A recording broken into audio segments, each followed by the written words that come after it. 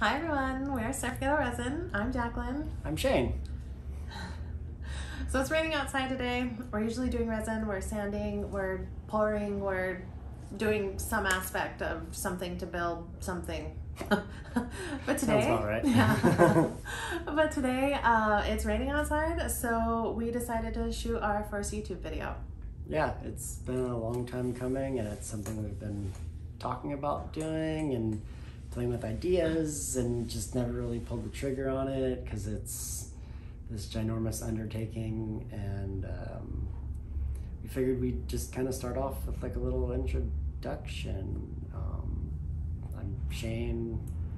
I've been surfing and skating and doing repairs on my own surfboards and working with resin and wood and pretty much anything you can think of other than welding, which I want to do for a long time. And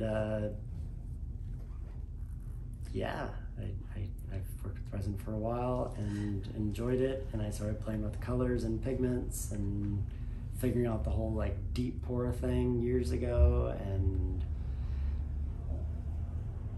that's me.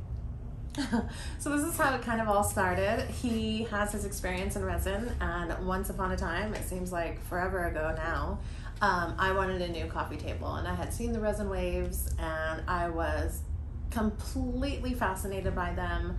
It was something totally unique and completely unaffordable.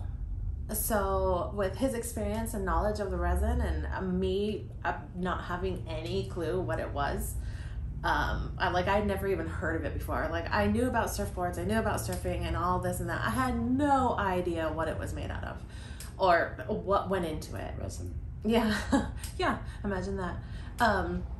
So we bought our first little piece of wood and little tiniest bottles of resin I could find.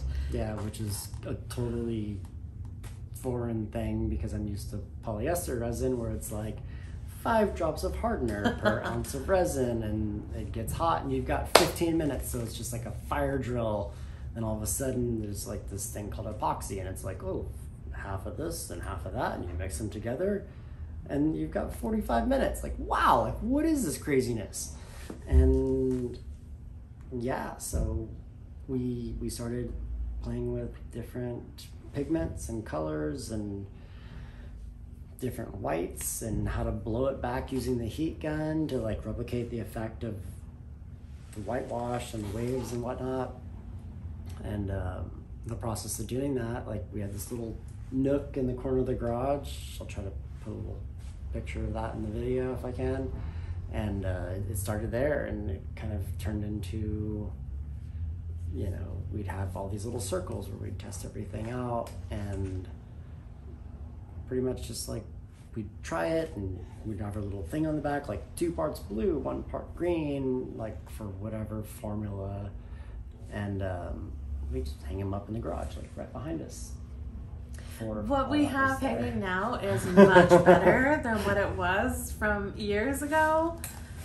We're definitely here to tell you to keep going at it. There's something, oh yeah, look at that beautiful thing. Mm-hmm. there's I don't know what changed or what we learned or what it was, but that one just is a mess, and it's full of dimples or pits or surface tension or whatever it's called.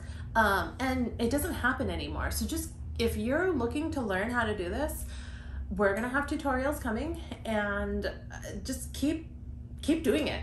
Keep doing it. Don't stop, don't give up, and message us if you need help. We're happy to help any way we can. Yeah, this isn't something that happens overnight. It's taken us, we're like 2 years deep, and I think we've probably poured several thousand pieces of resin art and sold hundreds and hundreds and hundreds of pieces of resin art. We don't actually have an exact number.